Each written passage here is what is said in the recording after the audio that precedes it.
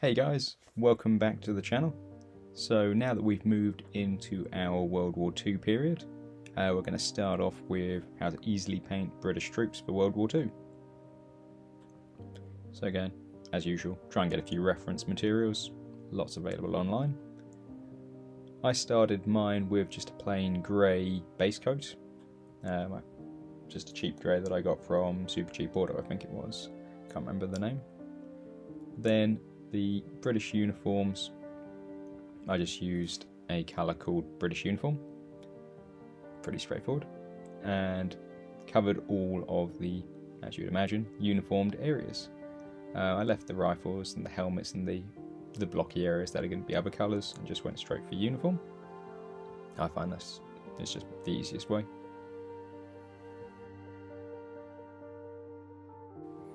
What I'm trying to do here on this painting stick that I made, I should probably buy one, but hey, a lump of wood and an old garden label seems to do the job, so why spend money when you don't need to? But anyway, on there I've got a British section, and I believe overall it took approximately, including the drying time later on, about 1 hour and 10 minutes for the painting, and then probably about an extra 5 to 10 minutes, well, 5 minutes to do the flocking, and then probably an extra half an hour to an hour for that to actually dry properly. So overall, you can get a section finished in an hour and a half. If you wanted to bulk paint even more, you could probably get 2 sections done in about an hour and a half. So it's quite an effective and efficient way of doing it. The second colour which I'm doing now is all of the webbing and the helmets with Russian green, and that's a Vallejo colour. So these are the next largest areas of the miniatures just getting blocked in. These miniatures themselves, they're Plastic Soldier Company, and I do quite like them. They're quite chunky little guys when you compare them to the late war German from Plastic Soldier Company, who are probably actually a closer sort of scale to a real human, if that makes any sense, whereas these ones are a bit chunkier. Maybe these are more hero scale, but either way, I do like painting these. They're quite easy, and there's a good amount of detail all over the figure.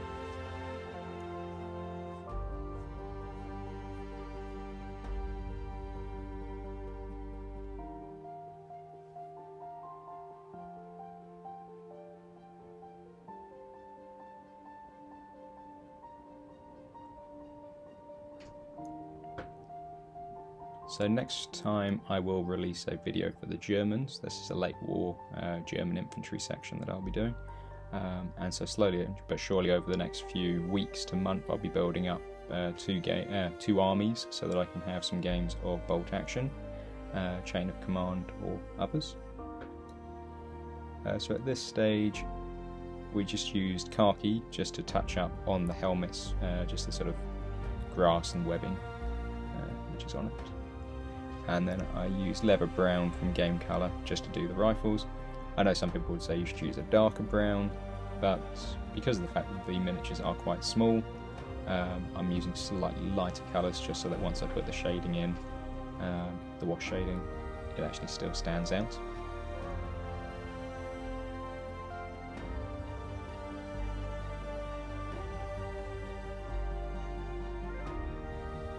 Next we're using black on the boots and on parts of the rifles and machine guns.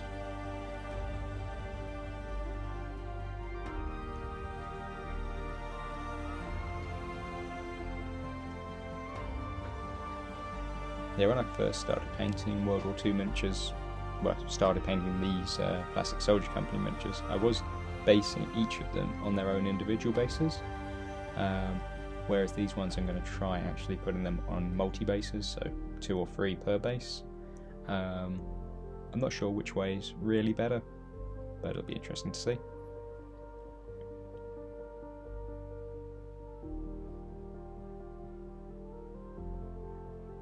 Next I use the flat flesh from Tamiya Colour just for the skin, all the exposed areas.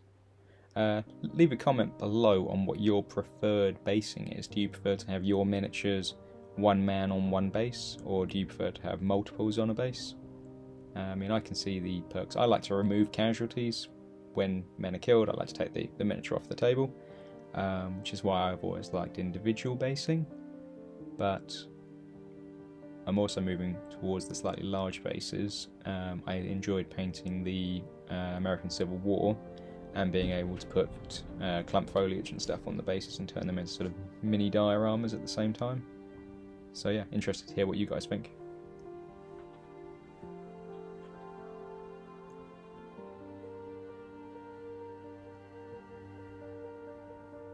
So that's what they look like now with just the base colours blocked in. I think they look pretty reasonable as is. But the next stage is when we're going to make our black wash. So I like to use a couple of drops of black from Game Colour, and then matte medium and airbrush flow aid basically, just to go over them all.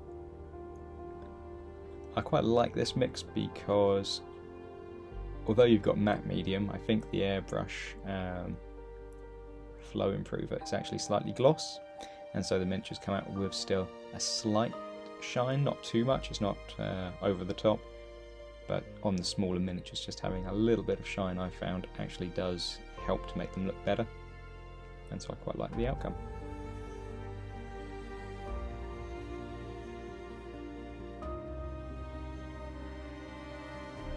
So I've painted these up just as generic infantry.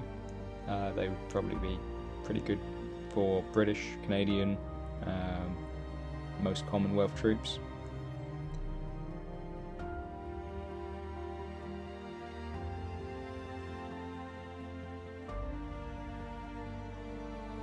I mean, originally I did come up with an idea of just sort of trying to drill into a specific regiment, but then I thought maybe just go more generic, and it opens up more options on the table.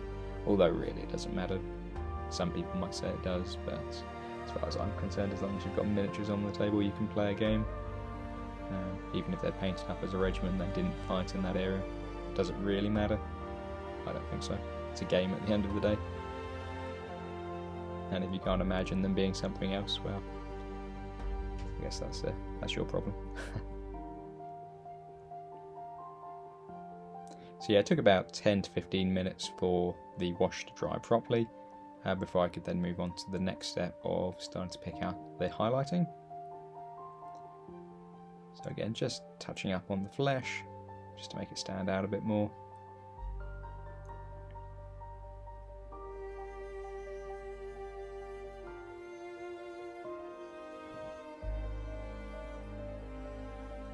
Followed by silver.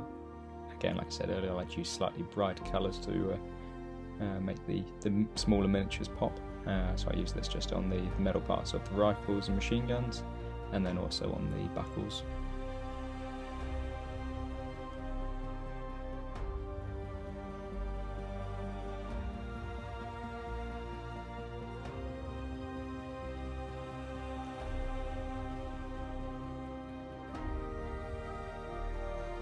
And then just to finish them off, I got the Russian green and English uniform, and just went over with a light dry brushing just to try and pick out a few of the high points. And overall, I'm pretty happy with the way they come out. As I said before, you've got a good amount of detail, but you don't have to spend ages on it. You could if you wanted to, and you could turn them into little pieces of art.